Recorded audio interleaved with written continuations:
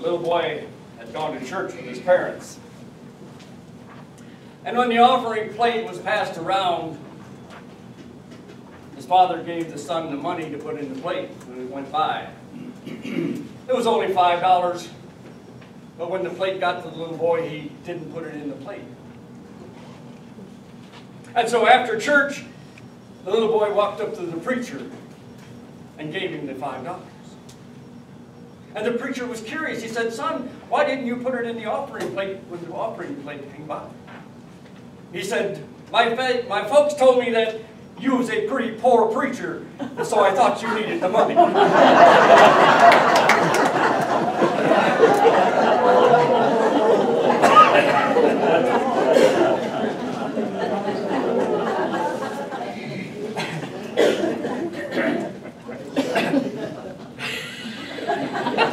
I knew if I waited long enough, somebody would say something.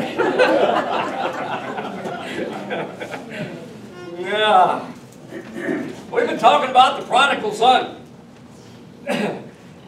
We introduced him about 3 weeks ago. Prodigal son that never left home. But Jesus was talking, as Roger said, in the first couple of verses of Luke 15, and he's talking to the sinners and tax collectors. Matter of fact, he's teaching them and breaking bread with them. And the Pharisees and the scribes are criticizing Jesus for doing that. They say, if you are who you say you are, why are you hanging around with the lowlife and reprobates of this world? So Jesus tells them this parable about themselves. He also is talking to the scribes and Pharisees who are sitting around with him. And by the way, before we start pointing fingers, we all have both of these groups in us. We have the sinners and tax collectors group, and we have the scribes and the Pharisees in us as well. Now, 3 weeks ago, we broke out the appetizers. And we learned about the reflections of the son, his respectability. He was looked up to because he was the oldest son. And along with that came respectability. He was to inherit all of his father's inheritance when his father passed away. His younger son had already gotten his and went off to some parts unknown. And so everything that was his father's was going to be his. Along with that responsibility came the legal and religious responsibility of that family as well. We looked at his labor in verse 25. He worked for his father. It's the only job he ever had. If you ask anybody that lived around that neighborhood, they said he was a well-rounded young man. He worked hard for his father. And verse 29a, we looked at his loyalty. He was loyal to his family, to his community. Never drug their name through the mud. Very good. Matter of fact, we'd love to have a child like that. We'd love to have a child that was obedient, never disrespectful. We also learned that there's more to serving the Lord than just being busy with the things of the Lord. And this boy was busy about his father's business. Busy about his father's things. He looked good on the outside. But there was trouble in River City on the inside.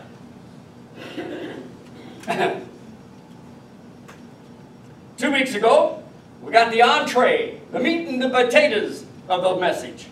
The resentment of the son. We learned that what was festering on the inside of this boy was about to boil over to the outside.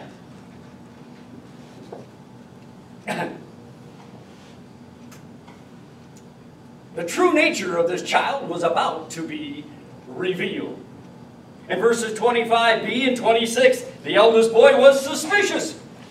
He came home from the field working hard.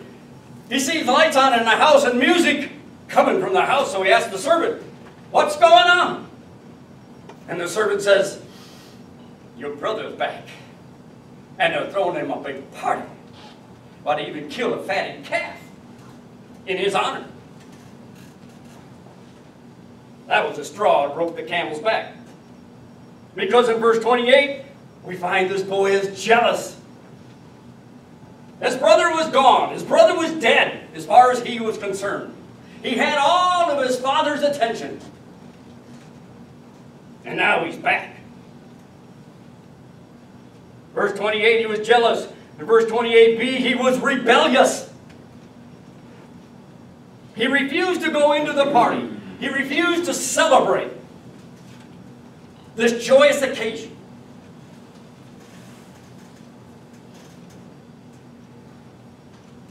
Verse 29 and 30, he was contentious. He was argumentative with his father. He says, "You never threw me a party. You never killed a fatted calf for me. But this son of yours comes back. And you throw a great big party."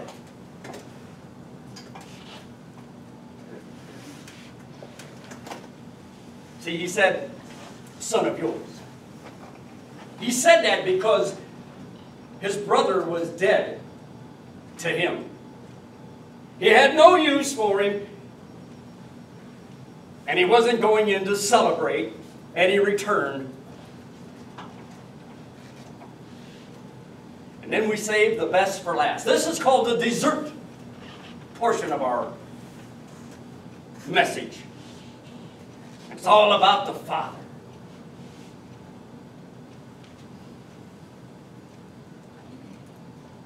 In verse 28c, you can write down, if you're writing in your Bibles, compassionate response. Compassionate response. It says, "Therefore came his father out and entreated him." What that simply means is he went out to see his boy to see if he could make things well. He knew his brother, his son was upset. He knew he didn't like his brother. He probably threw a fit when his dad gave him his portion of his inheritance. There was no love lost between the two of them. Our Heavenly Father has compassion on us, his children.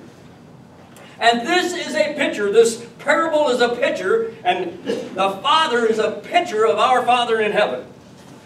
This boy was rebellious and he wouldn't go in. So the Father came out and entreated him. He tried to reason with him, talk some sense into the boy. The son wouldn't go in, so the Father came out. And that's the way it is with our Heavenly Father. He comes to us. Tries to reason with us. But we're pretty thick-headed, aren't we? We're pretty stubborn. Just like the oldest boy in this story. His father, like our Father, is rich in mercy. In Ephesians 2:4 it says, "But God, being rich in mercy," that's compassion, "because of his great love with which he loved us." And Lamentation 3:22 and 23, I love what this says. "The steadfast love of the Lord never ceases. His mercies never come to an end. They are new every morning. Great is his faithfulness." Woo! Woo! Some mighty powerful words. And our Father loves us just like that. God loves each and every one of us. He has no specials, no favorites. We're all loved equally and the same. There's a story about a young man, his name was Jim. At 10 years old, Jim had given his life to the Lord. He had dedicated himself to the Lord. But now at 25, some 15 years later, he had forgotten about that commitment.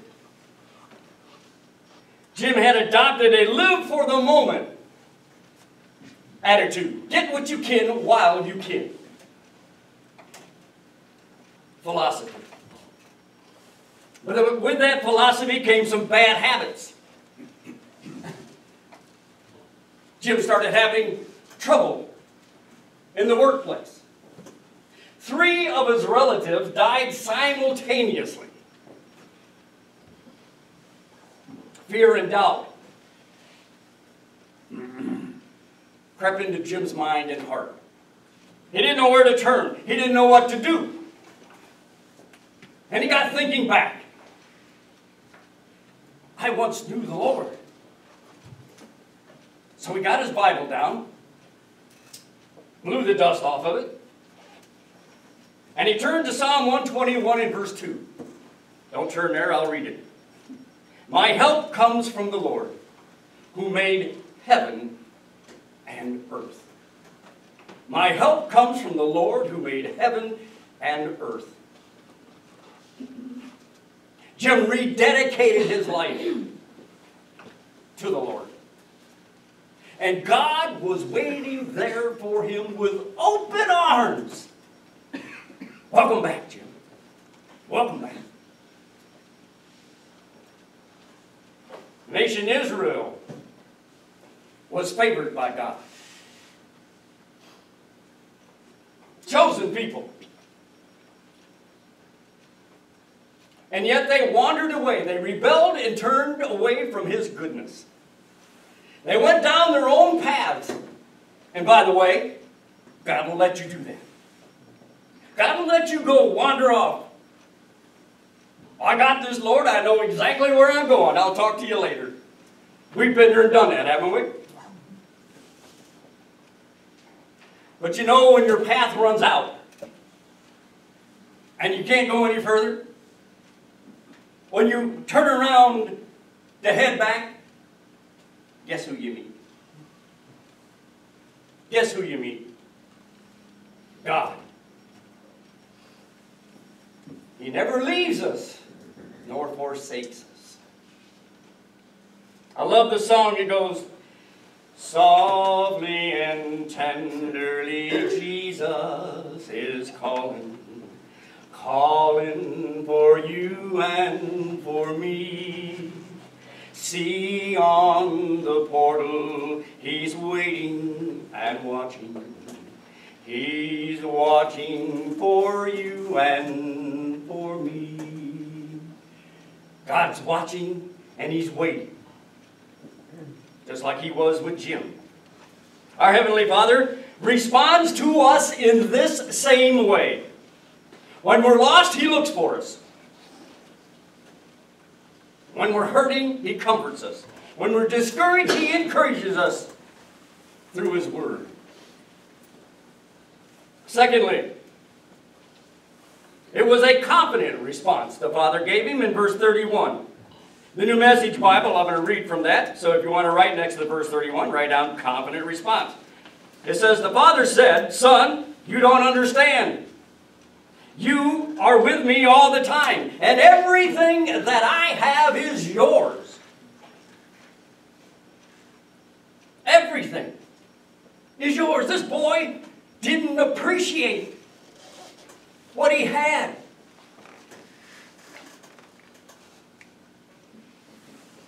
The Father was trying to remind his son, and the definition of remind is make somebody aware of something they may have forgotten.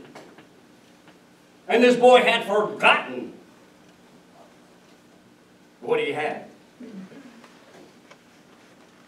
He couldn't see for the anger and resentment he felt for his brother. He couldn't feel joy and happiness. He had taken his eyes off of his father's love. The oldest boy could only see contempt that he had for his brother. Our Heavenly Father has to remind us from time to time to focus on Him. A few weeks back I told you a little story about taking your eyes off of your problems and putting them on Jesus. I gave the illustration of the disciples were in a boat with Jesus and they were crossing the lake and the storm came up. And they were panicking. Oh, we're going to die. We're going to die. Jesus was right there in the boat. Right there in the boat. And they didn't even think to wake him up. They didn't even think to ask him for help. They were so focused on the storm. And we do that with our lives. Something comes along. Satan will put something in your way to get your eyes off of the Lord and focus on the problem. You need to tell Satan, bug off. Bug off. I don't know if that's scriptural, bug off, but hey.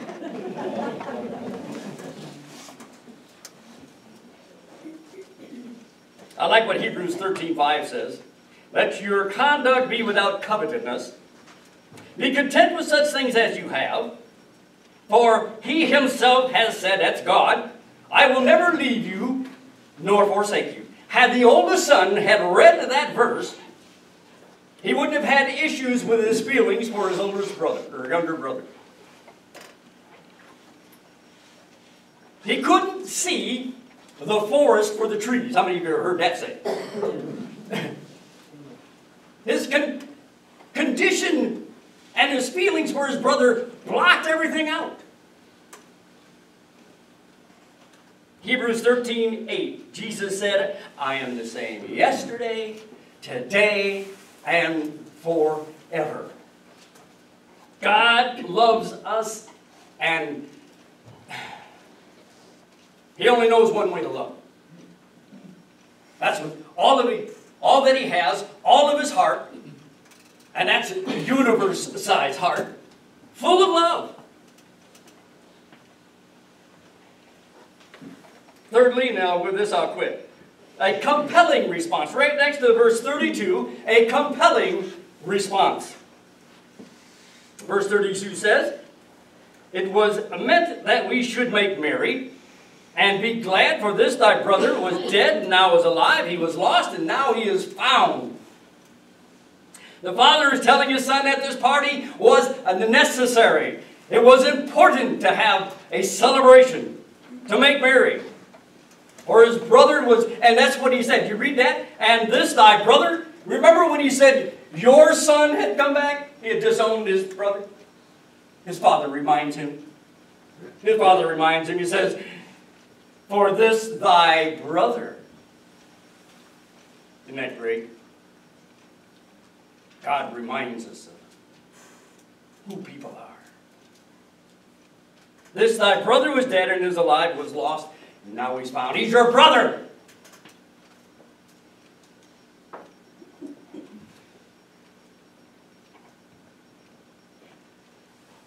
In Luke 15:7, the New English Translation says, I tell you, in the same way, there will be more joy in heaven for one sinner who repents than for 99 righteous people who have no need to repent. This celebration had to happen. Every time a sinner gets saved, there's a celebration in heaven.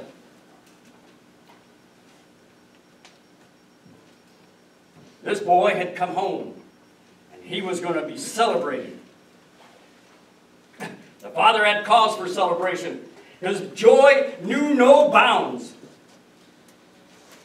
So our Heavenly Father as well. We may not understand all that God is doing in our lives. This oldest son didn't understand what was going on.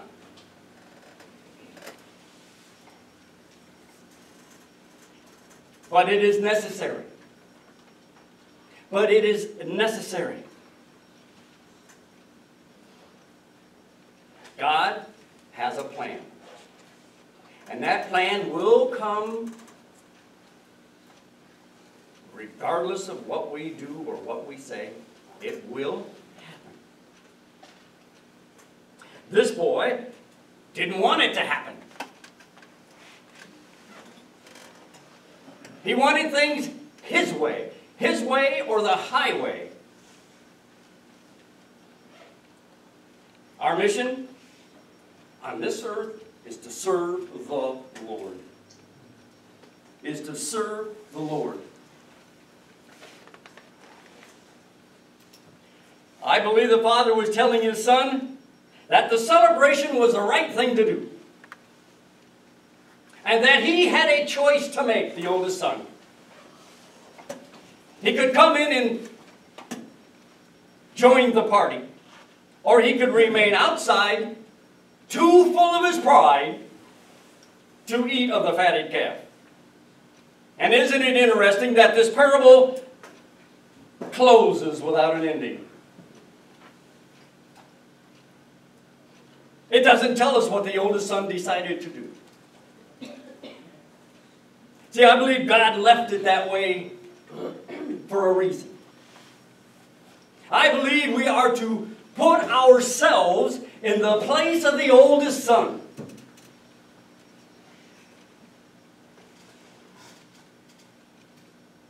He had a choice to make. A decision had to be made. We have that same choice. We have that same decision.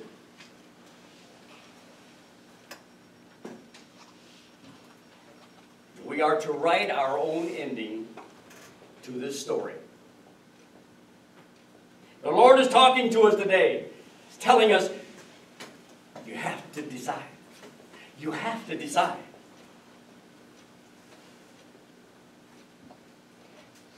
We all have received an engraved invitation to the celebration. The invitation is engraved in each and every one of our hearts. Each one of us has an engraved invitation. RSVP. We need to reply. I like what Revelation 3:20 says. Behold, I stand at the door and knock. If any man hears my voice and open the door, I will come in with him, and I will dine with him, and him with me. Jesus is waiting for the answer. And if you're going to go into the celebration, then we need to open that door and invite Jesus in. Yes, Jesus, I want to go to that celebration. I want to go to that party. But by not answering the door, but by ignoring that knock on the door, we are telling our Father in heaven, no thanks. No thanks. I don't want any part of that. I don't want anything to do with you.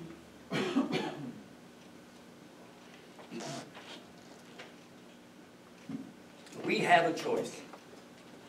We have a choice to make.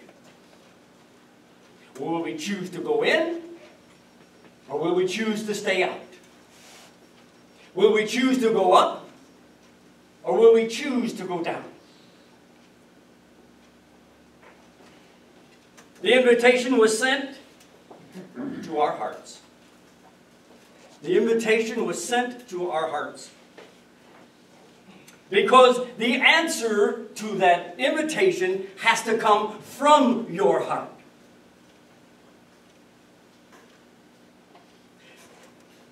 You have to dig. Ask yourself,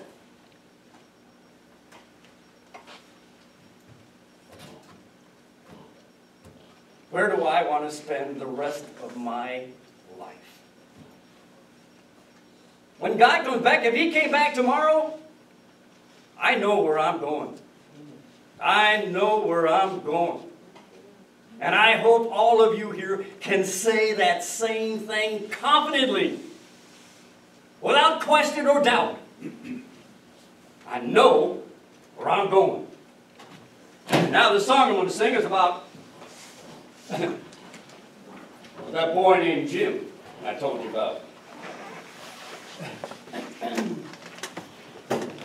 It's about a girl.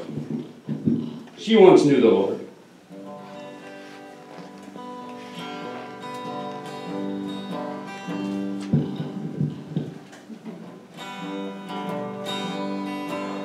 She blew the dust from the cover of her Bible on the shelf.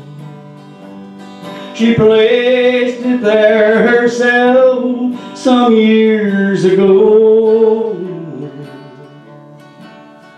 But with trembling hands, she slowly turned the pages.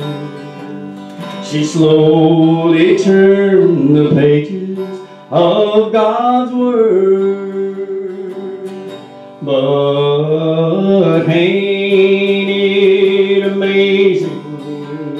Isn't it grand? Ain't it amazing? God can love us where we stand. Her fingers came to rest at Psalm 51. She read the words there on the page and realized what she'd done. And as the tears fell on her Bible, Lord, she bowed her head and cried. Said, I'm sorry that I ever walked away. But ain't it amazing? Ain't it grand? Ain't it amazing? God can love us where we stand. I said, ain't it amazing? Ain't it grand? Ain't it amazing? God can love us where we stand. God can love us where we stand.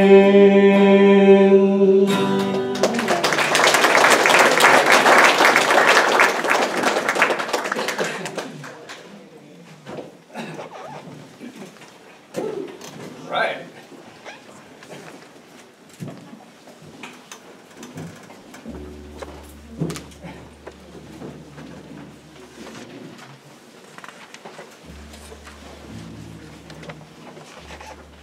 All right, number 343, Amazing Grace, first, second, fourth, and fifth verse.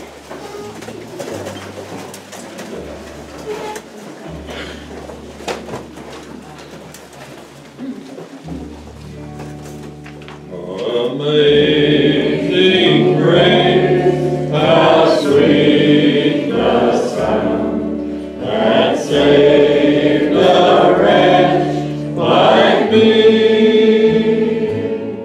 I once was lost, but now I'm found. Was blind, but now I see. 'Twas grace that taught my heart to fear, and grace my fears relieved. How precious is that grace appeared the hour I first believed. Through many dangers, toils, and snares, I have already come. If grace hath brought me safe thus far, and grace will lead me home. When we've met there 10,000 years, bright shining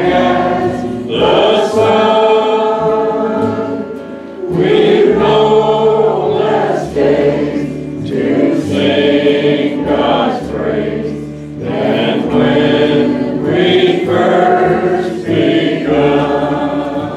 Everybody bow your head, nobody looking around. What an appropriate song for the ending of our message. Amazing grace.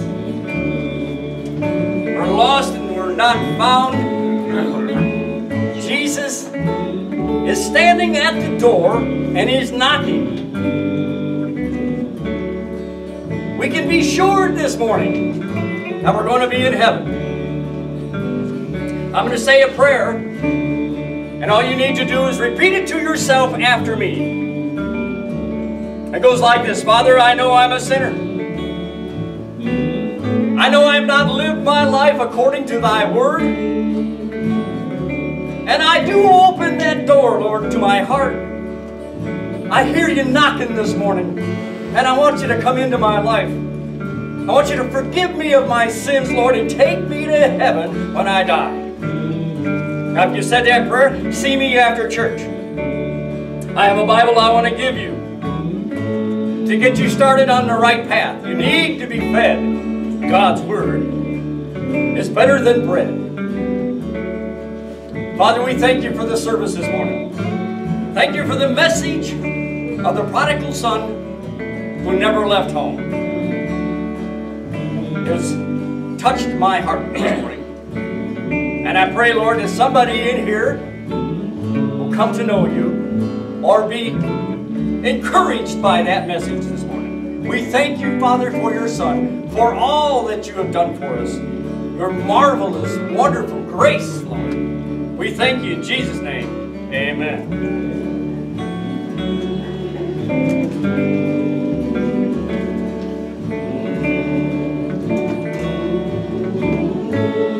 All right, everybody. I was lost, but now I'm found. Was blind, but now I see. One more time. Amazing grace, how sweet the sound that saved a wretch like me. I once was lost, but now I'm found. Was blind, but now I see. God bless everybody. Have a good week. See you next Sunday.